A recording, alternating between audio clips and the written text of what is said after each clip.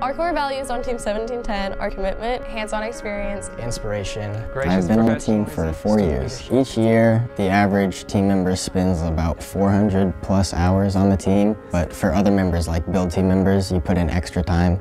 And so sometimes we are here on Saturdays from 8 in the morning until 2 in the morning. While being on FIRST Robotics might take a lot of hard work and long days, it doesn't come without its rewards. At the Iowa Regional, ended up winning the Safety Award, and we also won the Innovation and Control Award. So at the Heartland Regional this year, we won the whole competition with our robot, and then we also won the Chairman's Award, most prestigious award that FIRST gives out. It's very rare for a team to win the regional in 2 different ways, but that's what we did this year.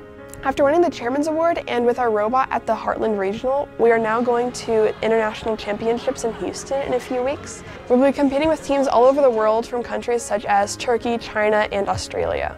The competition FIRST Robotics competes in changes every year. The game this year, announced 6 weeks before each FIRST team has to put away their built robot until competition, is called FIRST Power Up and is modeled after a retro video game.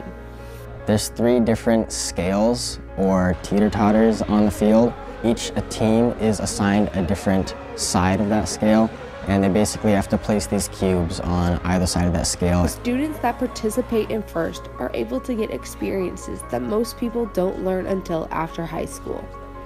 So it's really easy to say FIRST is just robots, but that's not actually what it is. Our team is actually divided into like 14 different leadership positions. FIRST is this interdisciplinary environment that really helps you build up yourself as an individual. I've been able to learn how to talk to people, how to talk in front of people, how to plan an event, but then also how to operate machinery in the shops and how to wire an electrical board, and it's been absolutely amazing.